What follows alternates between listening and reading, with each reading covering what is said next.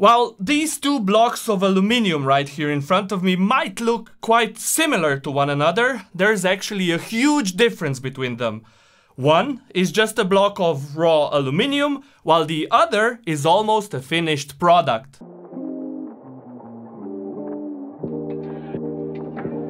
Now, I bet you're thinking to yourself right now, wait, this is supposed to be what a high-end device looks like? But it's just a cube! And you're right, it is just a cube.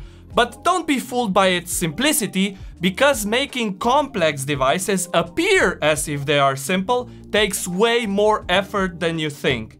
Effort that becomes way more apparent if we look at this enclosure from the other side. The first thing you probably noticed is actually the least relevant part, and it's these cut marks on the surface of the aluminum. These marks are likely measured in nanometers, and you really cannot feel them even if you run your fingernails through them. They're irrelevant because the whole enclosure will get sandblasted as part of the preparation for anodizing, so they'll pretty much completely go away. Well, at least on the outside of the enclosure, because we might not sandblast them completely on the inside as part of the cost-saving efforts, but we'll talk about that later on. Now, if you've been following this channel for a while, then you already know that we want to make this device passively cooled, which is where this central block comes in. The part that sticks out the most corresponds to the CPU location on the PCB, and we've designed the gap between the two, so the distance between the top of the CPU and the corresponding surface on the enclosure, to measure around 3 mm, and that's because we'll use a 5 mm thermal foam that we'll put in for better thermal conductivity. To ensure the correct amount of compression then, we're using these two standoffs here, along with 5 other ones that'll also make sure that the PCB stays in place. I've explained these two in one of my previous videos, but just in case you missed it, here's a TLDR. Because the PCB features two SFP cages that are located on the very edge of the PCB, we unfortunately couldn't put a mounting hole there. However, we still needed for something to provide enough structural rigidity for the PCB to not bend, well, under any circumstance. So we decided we're going to put these two mounting holes here, one on each of the two sides of the PCB, as close as we can get them to the corner. And because of that, one is located just behind where the SFP cages will end up when assembled, and the other just behind the RJ45 port that's closest to the edge with set SFP cages. Now, the keen-eyed among you have probably noticed that there aren't any standoffs for the rearmost two mounting holes, and well, there's a good reason for that. You see, to be able to make the enclosure as small as possible, we had to resort to undercuts. I'm not sure whether that's the correct English term for them, but they're basically parts of the enclosure that have gaps below them, and we have 4 of those in our enclosure. This middle part here, 2 corner ones, and a hidden one I'll show you later on. The middle part is easy, well, at least easier than the corner two, because all we had to do is take a sufficiently large T-shaped drill bit and run from one side of the enclosure to the other.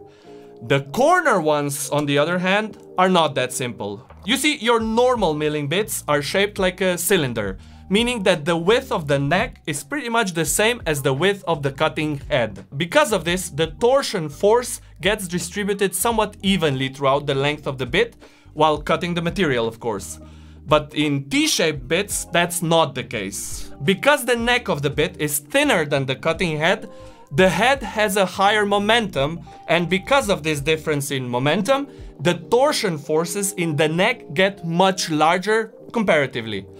This is why when cutting underhangs, we usually have to resort both to slower cutting speeds as well as cutting off less material away with each pass. We were even forced to cheat a little because the T-shaped bit we're using already had the smallest neck width possible for the radius we have in the corner of the enclosure.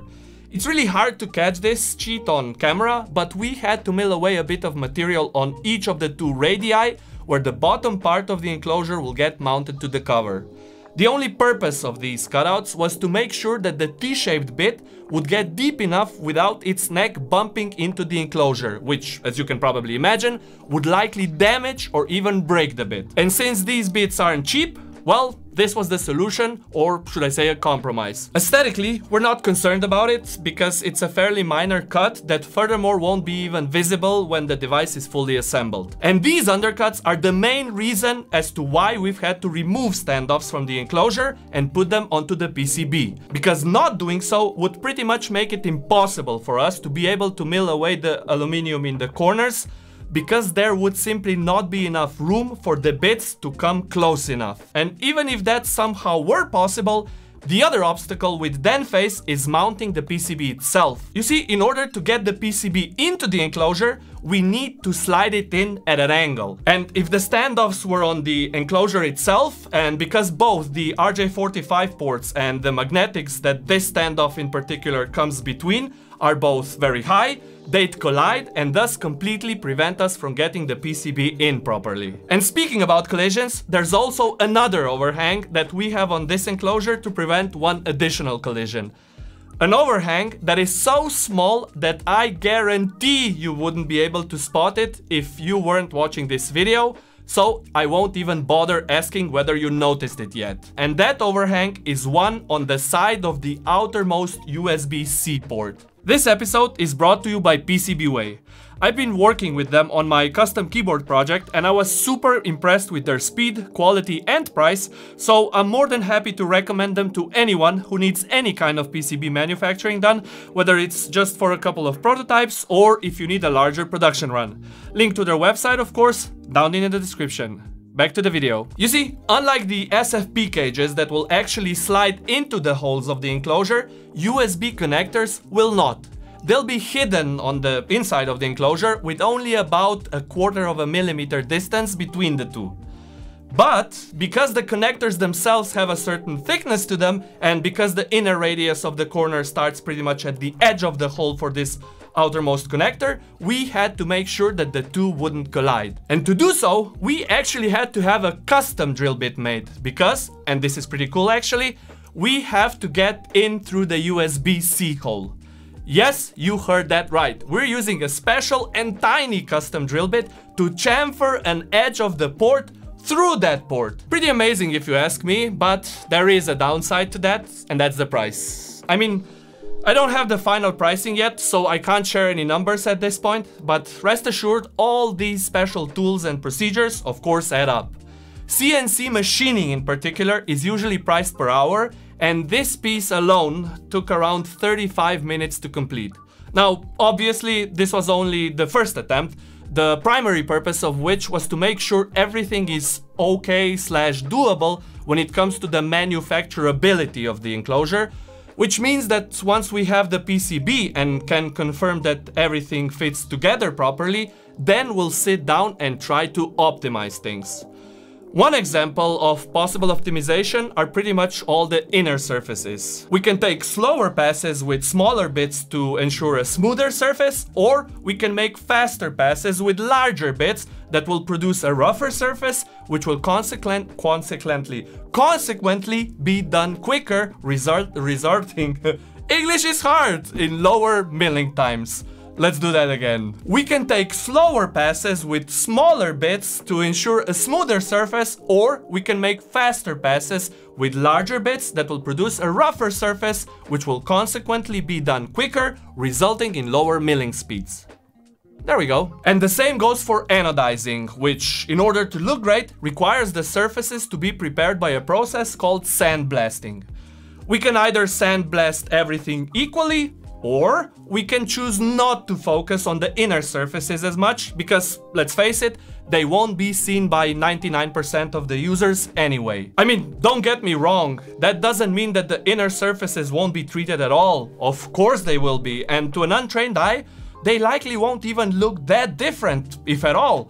What I am saying is that there are ways we can save a bit of money, and once the prototypes are complete, we will shift our focus to price optimization, because that will obviously impact the final price of the device as well. Okay, we have 4 more holes left to talk about, and it's these 4 outermost ones. Since I'm a firm believer in the right to repair, we decided early on that we're going to make it as easy as possible for anyone to take this device apart without much fuss, which is why we designed a double bottom, so to speak. The enclosure bottom, one that you'll hopefully never need to take off, will be hooked into the cover by this middle overhang here at the back, then screwed in using these 4 screws. As you can see, this bottom will have holes that will allow you to replace the battery or mount M.2 cards, but maybe even more importantly, will allow for an easy access to debugging LEDs that will not be visible on the outside during normal operation. And yes, that is on purpose. We wanted to make a device that's unobtrusive and doesn't look like a freaking Christmas tree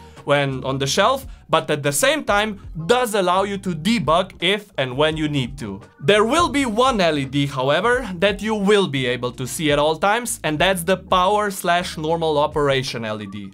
For that, we decided to simply make a cutout on the bottom cover that will allow for the status LED to shine through and leave this subtle glow beneath the device, and under normal circumstances, it will glow white. But because it's an RGB LED, it will also allow to report any kind of issues using either colors or any number of blinking patterns you can think of. We're not quite there yet when it comes to firmware for this, and we hope to make it as uncomplicated as possible so that you won't need a 50-page manual to know what a particular color or a blinking pattern means. Anyway, the final piece of the puzzle, the prototypes for which are being made this week, is the actual foot of the device, and like I said, because we want to make it easy for all of you to have a peek inside, we decided to make it magnetic. And no, magnets don't disturb electronic devices as long as their polarity doesn't change. I'm saying this because I've had a lot of people ask me this question a lot of times. Apple's iPad, for example, has reportedly more than 90 of them, yet still works just fine, so rest assured, magnets are not an issue. I won't go any further about the foot in this video because we want to make sure it works as we envisioned it to work, and I'll do a dedicated assembly video in one of the upcoming weeks anyway, so subscribe if you haven't yet. What I do want to touch on before we wrap this up though, is where we currently are with the production of the router. As I said, the missing parts of the enclosure are being milled this week, so first week of January of 2025, and I've already spoke to my friend who owns an anodizing shop, and we agreed he'll anodize our prototype enclosures sometimes next week. Another very important step that's taking place this week are also the PCBs. They have finally arrived to our pick and place facility here in Slovenia, and they assured me the first 6 prototypes will be done by this Friday, so 10th of January, which is when I'll be able to pick them up. I mean, they did offer to ship them to me, but I decided that driving for 2 hours in one direction is totally worth it if I get to hold them in my hands before the weekend, right? And if I do, I'll also be able to make a video about them earlier and show them to all of you, so a win-win. And if you're curious as to how they look as much as I am, give me a follow on Blue Sky because I'll post photos of them there the second I have them in my hands. All in all, I'm super happy with where we're at this point. The enclosures will be done by the end of the week, the PCBs will also be done by the end of the week, and we've also prepared quite a lot of procedures and code for the bring up process that we'll do throughout January. I'll of course share all of that with you when the time comes, so for now, all that remains for me is to say this. Thank you for watching and a Happy New Year. Tomasz from Slovenia, signing out.